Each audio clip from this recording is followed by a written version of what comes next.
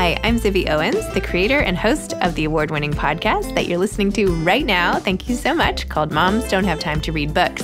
It is a daily podcast, 365 days a year, and each day we talk to an author about all of the things related to their career, their book, their life, and more in 30 minutes or less, because who has time?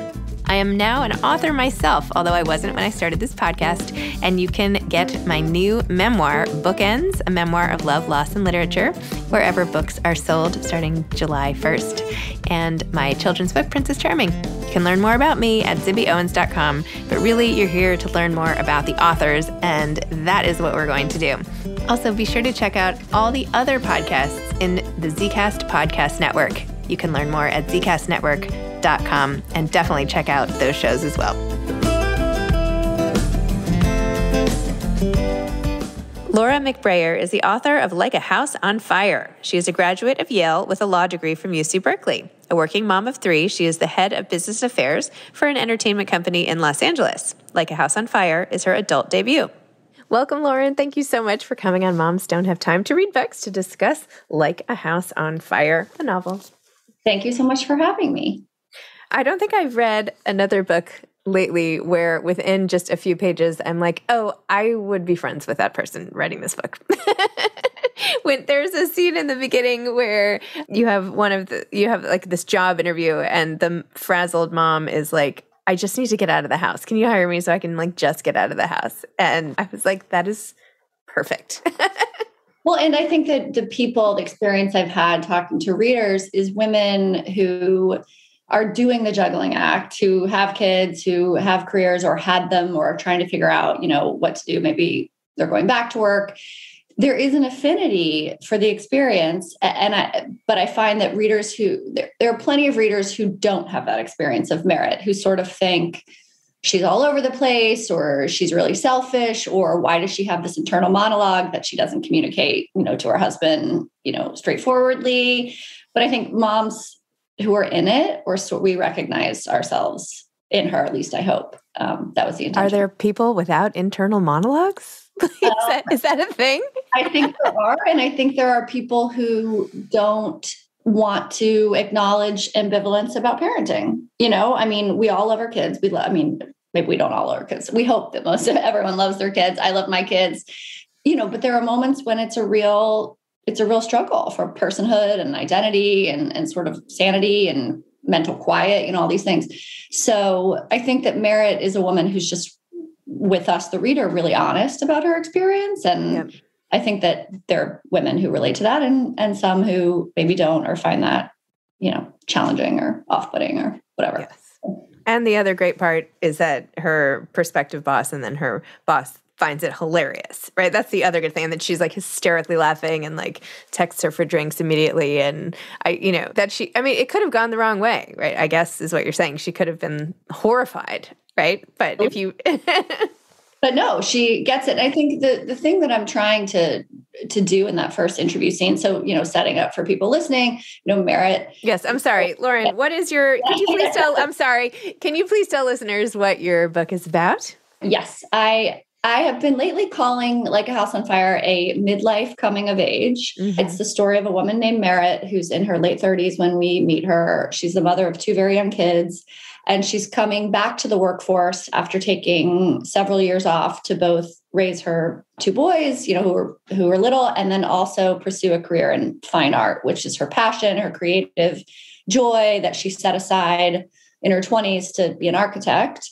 And when she had kids, she wanted to get back to doing the creative thing. So she leaves the workforce to paint and raise her kids. And neither of those things work out quite as she thought. She has a failed gallery show. She fails as a painter. And she realizes that if she stays home with her two kids, who she does love very much, she might go insane. So she decides to go back to work, in part for those reasons, but also because her marriage is struggling a bit with the financial pressures her staying home has caused. And so she thinks going back to work as an architect will reinvigorate both her own life and also her marriage. And so the first chapter, she's in the interview at this new job working for this incredible Danish architect named Jane, who's 20 years older and fabulous and has no kids and, lives sort of this from Merritt's perspective, aspirational, liberated life. So the two are an odd pairing. And the novel is a story of their relationship and the intimacy that develops between women when there is no expectation, which is what I wanted to create, these two characters who on paper will not be close friends and certainly will not be friends outside of work and certainly won't potentially fall in love. But anyway, so that first scene with Jane, Merritt is bringing her tired mom self. Her kids have been up all night. She says she feels like her eyes have been washed in bleach. And what happens in that interview is, without really trying, Merritt wins Jane over. And there wasn't a lot of effort. Merritt's not like amazing in the interview. She doesn't say anything particularly, funny or witty or smart, but Jane just gets her from the outset. And they click, the way some people do. So that's the beginning of their relationship that develops over time and involves wine and oysters and cake pops and Did you have are you having an event, or did you have an event already with all of those elements involved? Not the cake pops. I should have done. That's a great idea, Zibby. Thanks for teaching. Could you have told me that before that's why I would have gone, is for the cake pops. This is why I'm asking. Exactly. And in the novel, they're laced with pot at one point. So maybe I should have done that. No, just kidding. Yeah. Well, maybe two different sections of the party.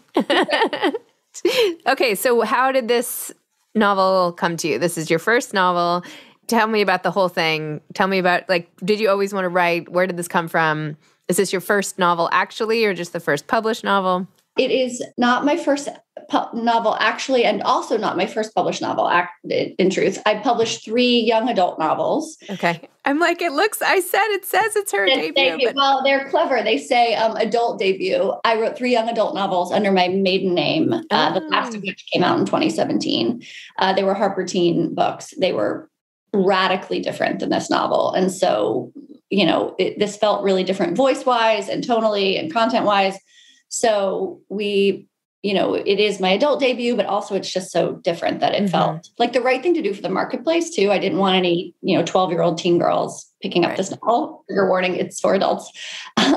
So I'd written these 3 young adult novels. And after my third, which came out in 2017, I knew I did not have another YA book in me. I felt just with clarity, whatever I had been doing or saying for the teen readers, there just wasn't another story in me. And there was a bit of a creative desert that happened after that. And I think in part it was the book came out, and part it was that I just had my third child. And, with every kid, it gets exponentially harder, as moms know. And so I was dealing with that and sort of the depletion that came after that.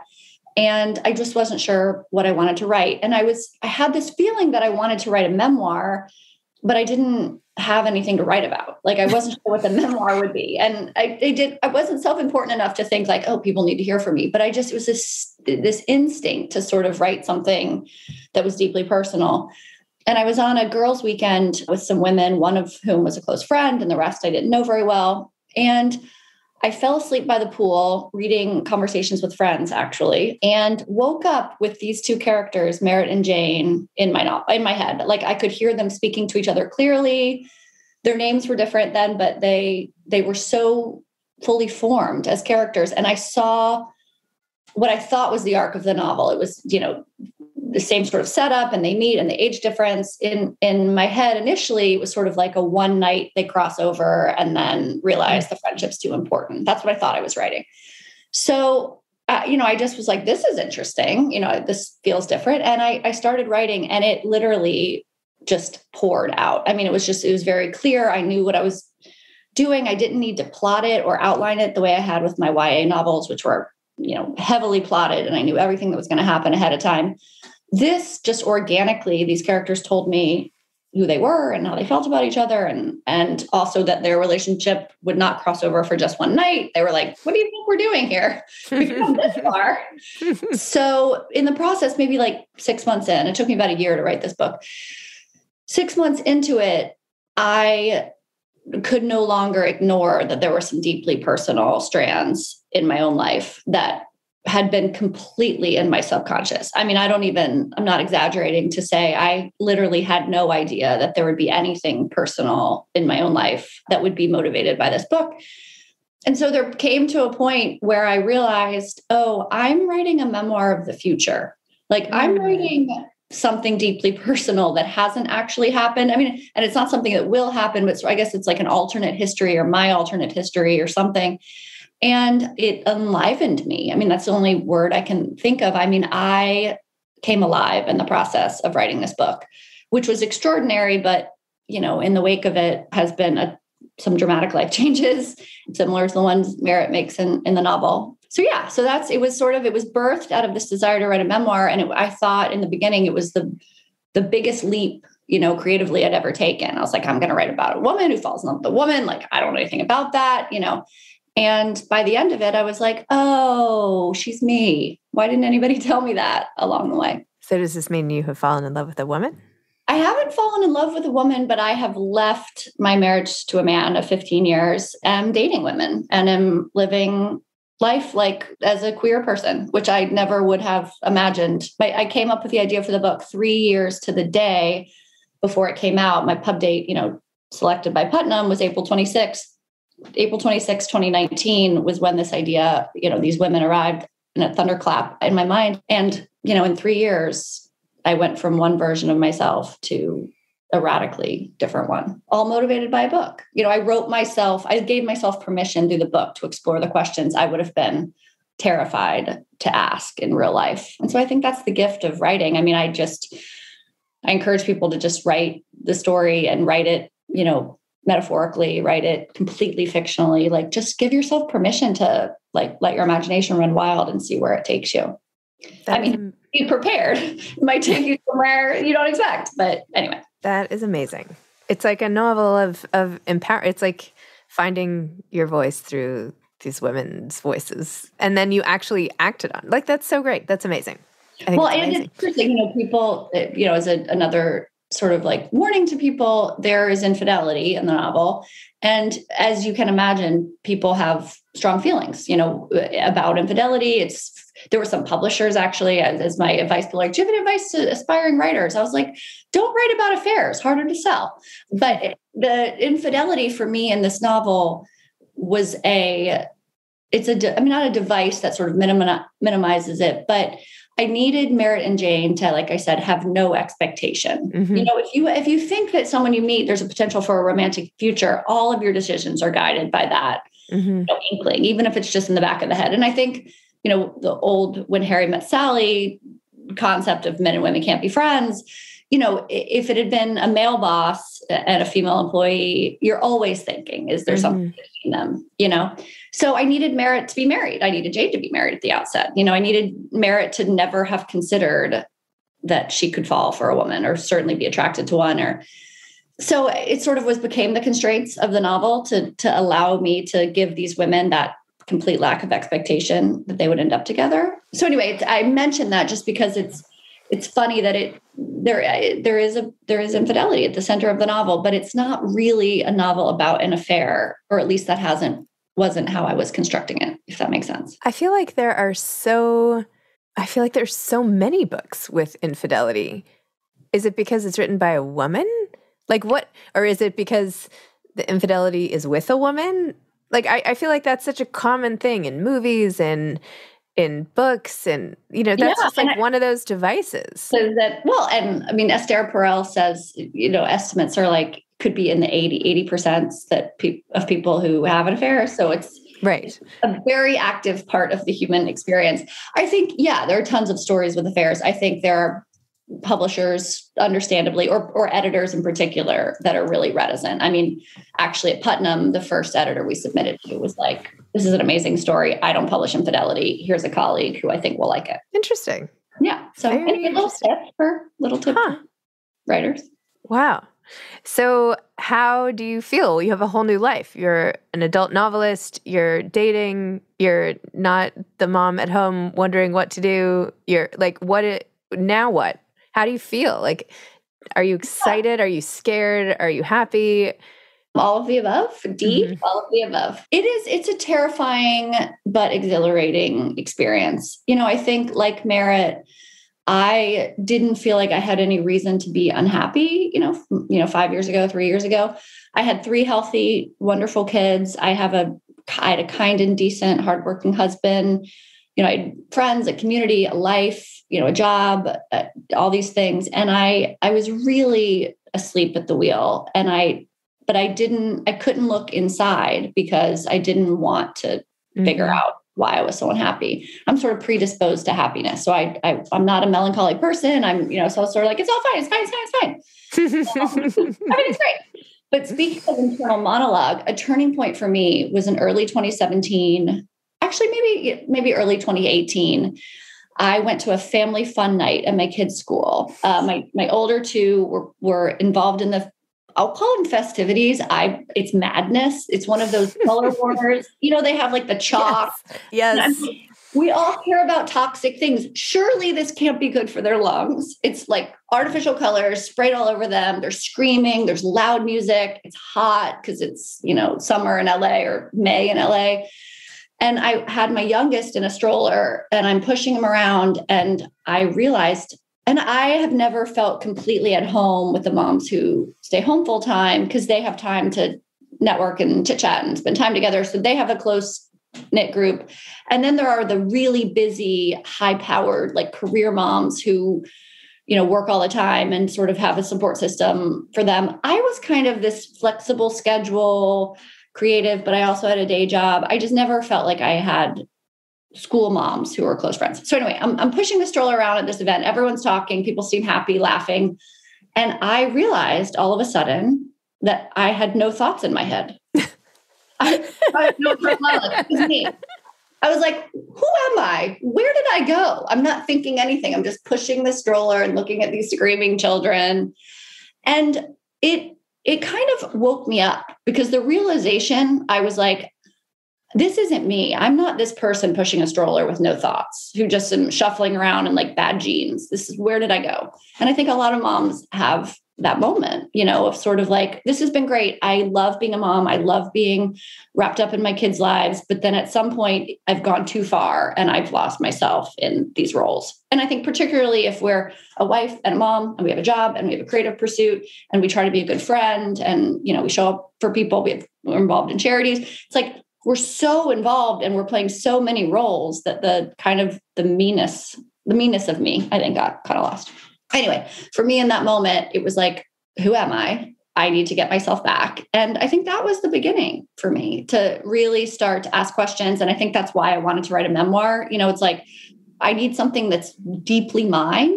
You know, I need to feel like I have something to say. Anyway, so life now it's in a lot of ways the same. You know, I'm still the same mom. I have, you know, my parents have had a more difficult time with the transition. And I'm sort of like, I'm not going to suddenly present as a different person. I'm still the same me, you know? So things feel different, but in a lot of ways the same, you know, doing the same stuff, working the job, writing the books, raising the kids, being a friend, you know. What is your day job aside from this? Yeah, I work in the TV business and I do what we call business affairs, which I was a lawyer, went to law school and did, you know, legal for film and TV for many years and then crossed over to the business side. So I basically buy books for TV shows and negotiate the deals for writers and directors and actors. So business side of TV and then creative side of publishing. So. Amazing. Well, maybe I'll send you my memoir and you can see what you think. I would love it. I've been anxiously awaiting, to be clear. Well, there are a lot of sort of thematic similarities in our stories of life, which went into literature. I didn't write a memoir. You know, you said I didn't want people to think I was important enough. I felt like I needed to write the memoir too, not because I was important in any way. I wasn't, but just that there was something about the story I had to get out. Right. Yeah. And that you feel like people will relate to and all of that. So, and, you know, also, I mean, I'm 45 now, but I made all these big life changes just before 40. And I always wonder, you know, it's like the sliding doors of my own life. What if I had stayed on that path? Like, I'm on a radically different path. I certainly wouldn't be here doing a podcast talking to you. Do you know what I mean? Like, there's so many experiences and people I've met and, you know, and then it just makes me think, like, all the people listening who can be inspired by a book like yours, like A House on Fire, and the stories of people who, I mean, there's so many people, like you say, who are sleepwalking and feel trapped or just, it's, you know, woe is me. You know what I mean? Like, okay, everything's fine. But is it? And like, we only get this one chance. I don't know. Well, no. And I mean, I so appreciate that about you of sort of, and I can relate to this too. When I see it, I'm like, oh, I get that. This sort of like, I came up with an idea today. I mean, I saw you're going to bring back wait, it's sort of like, I came up with an idea today. There is no time like the present to do this thing. Cause I could be like, oh, that would be cool if I brought that podcast back. Maybe I'll do that next year when I'm less busy. Never less busy. I mean, Zibby Owens is never less busy, but that sort of thing of like the moment is now, and this is my life I have, and I have to seize the moment. And I think for women, I mean, it was definitely true for me. 40 was the thing. I mean, 40 was the year I told my husband I wanted a divorce. 40 was the year, I moved out. I mean, all these things I think happen to women at this point in life because it's this kind of reawakening for so many of us after we've done all the things that society tells us we're supposed to do. We got married, we earned money or did something to contribute to a family, and then we had children. And so it's like, now we're set. Yep. And we're going to ride that out for the rest of our lives. And for some people, I think that's perfectly satisfying. Mm-hmm. And the rest of us are like, oh, wait, but I'm happy I did those things, but there's so much more I need to do it. And I think for a lot of people, they can do it in the context of the existing marriage, or, the existing life. But for me, I needed to make these changes. I needed to make these changes, and everyone in my family is more alive now. We were all a little bit, even my kid, even the kids, the subtle sort of like deadness of a mom with no internal monologue. Anyway, people worry a lot about my kids, but my kids are doing great. Yeah. I probably shouldn't. When I told some people that I was first, getting divorced or whatever, they were like, oh, but your kids, and like, my kids are amazing right now. My kids are great. They're better than ever. Like, I mean, who knows, right? But I don't know.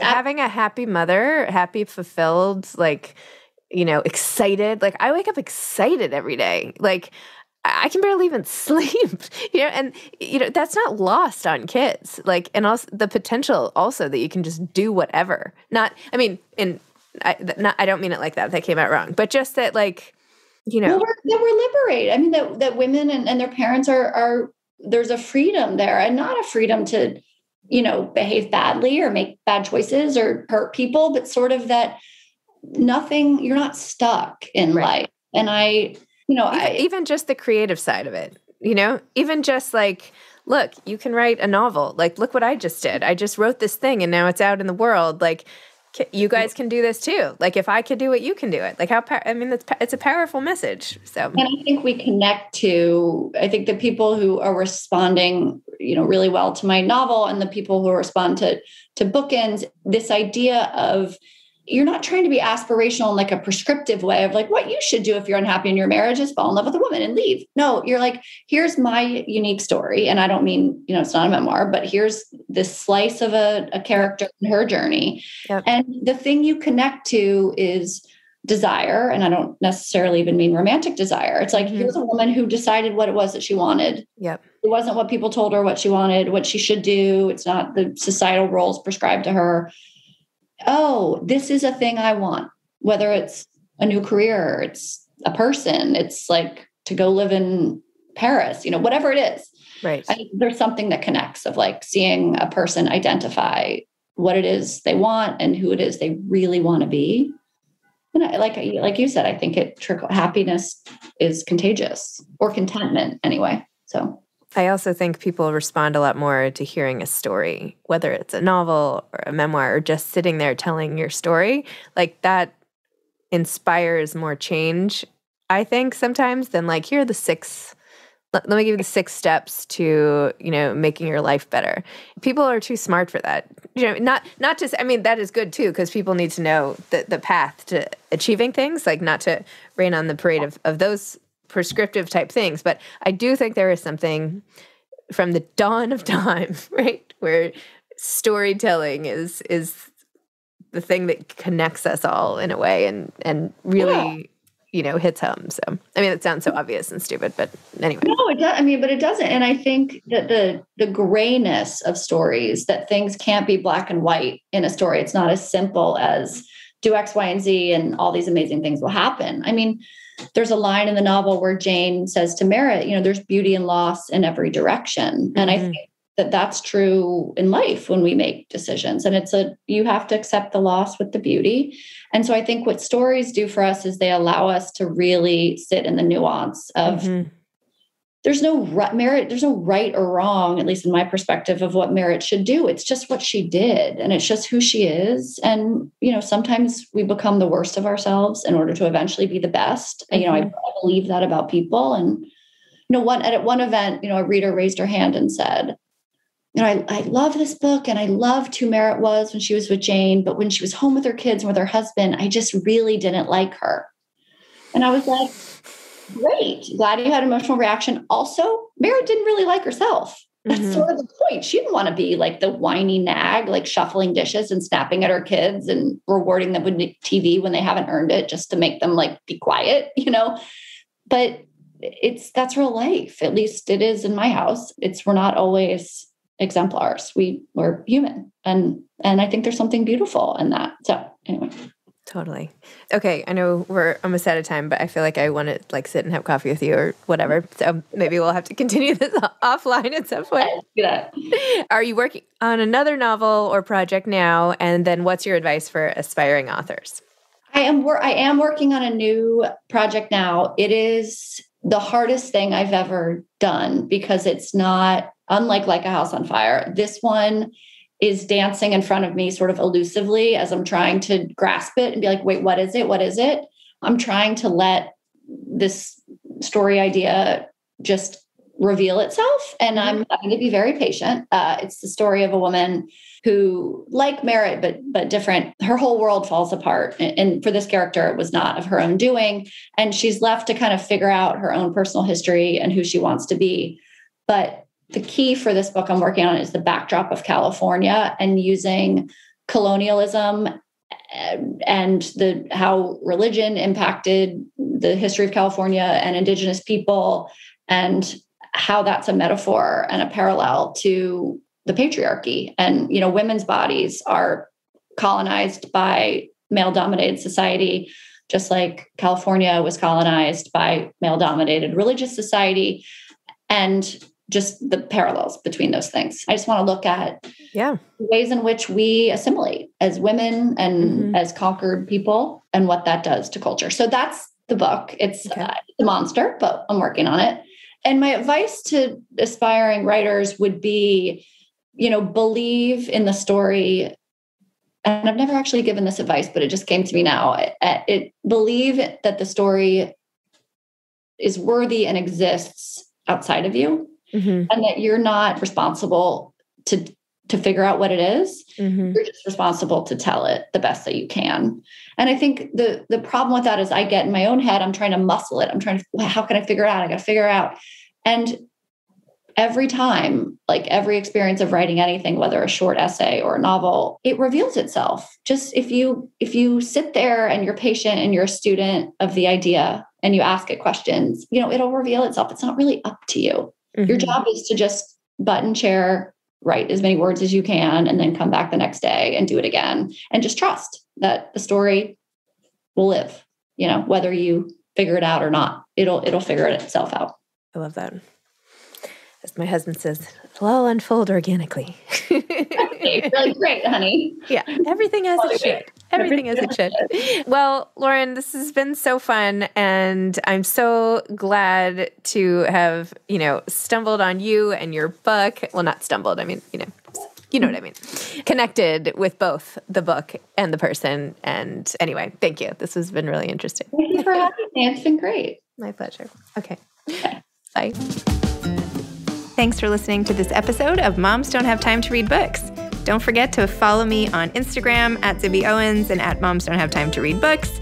Also sign up for my newsletter at zibbyowens.com and sign up for my virtual book club and meet lots of authors on Zoom every other week. Thanks so much to Steve and Ryan at Texture Sound for the sound editing. And thank you to Morning Moon Productions for providing this fantastic intro and outro music.